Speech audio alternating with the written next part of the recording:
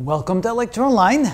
So far we've tackled the problem with finding out how a ray crosses the first boundary, and we found the refracting equation to describe that. Then we found the transfer equation, which describes how the ray travels across the thick lens. Now we're going to come up with an equation that describes what happens when it crosses the back boundary or the second boundary of the lens.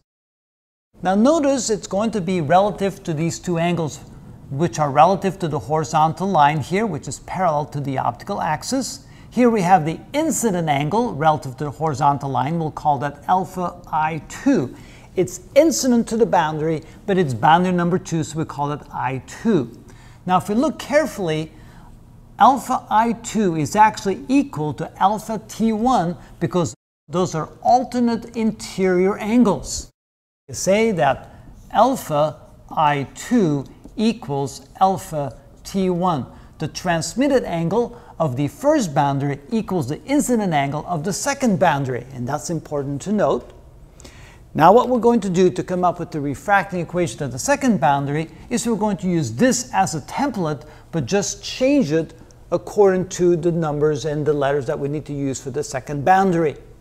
So first of all, we want to know what happens on the other side of the boundary. We want to know the angle, which is alpha T2, and we want to know the index of refraction on the other side. So we're going to call that NT2, that's the index of refraction on the other side of the boundary. So this equation on the front side will now become the equation on the second side with the appropriate substitutions. So we're going to have NT2 instead of NT1, the index of refraction on the other side of the boundary, times the angle of the transmitted ray.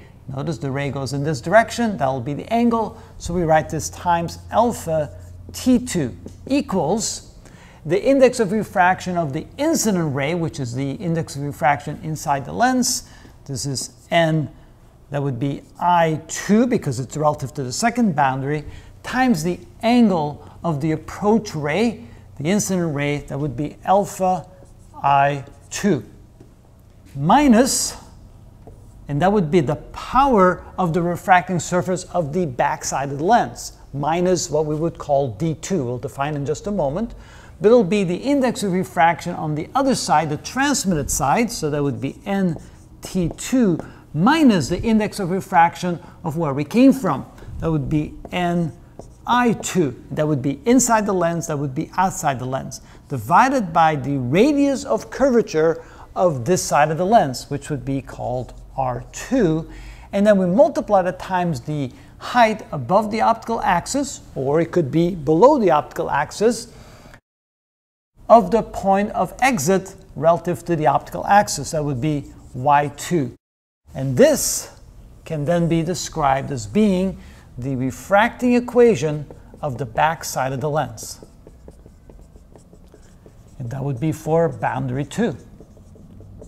Now notice that D2, which now can be considered the power of the refracting surface on the back side of the lens, and it typically will not be the same as what is in front side of the lens. It depends on, of course, the radius of curvature and the ratio of the index of refractions.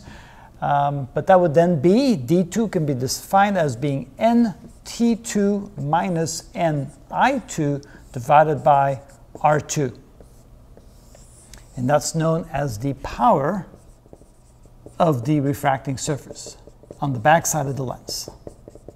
Refracting surface number 2. There we go. And so now we have all three equations.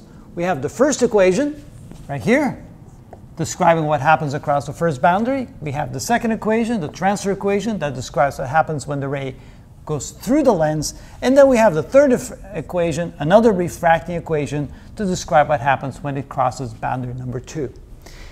Those are the three equations necessary each time we go through a lens. If it's a single lens, we need the three equations. If we have 2 or 3 or 4 lenses, one after the other, we need to do that for each lens as the ray goes through the lenses and through a lens system. Obviously, you can see that looks like a whole lot of work, and yes, indeed it would be if we did it like this. However, there's a method that we can use called the matrix method that makes all of this a whole lot easier if you can somehow represent all this into a matrix format, and that's what we intend to do.